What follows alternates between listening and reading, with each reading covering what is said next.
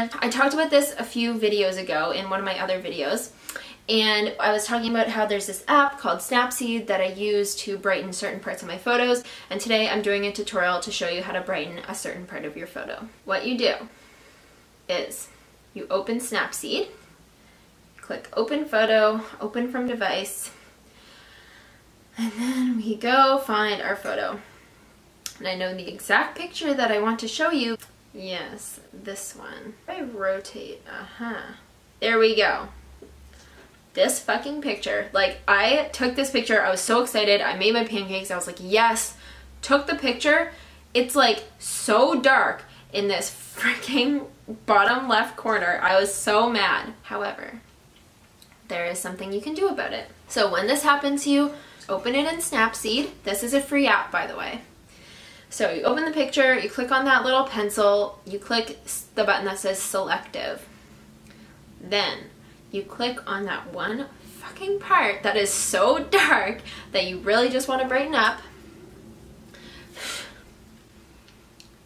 Bam. There's a little bee there. Okay? And all you do is you swipe your finger to the right, like you're swiping yes to your Tinder match. Is right yes? I don't even have Tinder.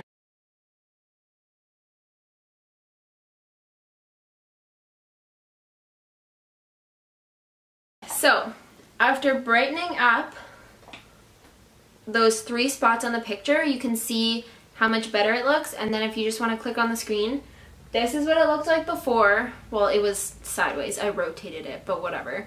You can see how dark it was, and this is it after. It looks like an entirely new picture. It doesn't look like you just turn the brightness up on the whole thing, because we all know what that looks like when you do that.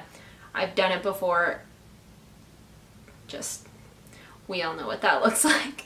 Because then you end up like brightening up your fork and it's like bright light that's gonna blind someone, and then the rest of your picture's just normal. We don't want that.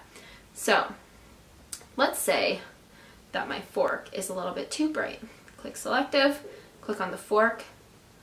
We can turn down the brightness over there. And now, see how bright it was? Bam. It's not so like in your face. He'll probably show you on another picture, but I think you get the idea. So before, it's just really dark, there's so much shadows, it's not the look I was going for. And after, everything is evenly bright. We like the look of it, and now you can go VSCO it.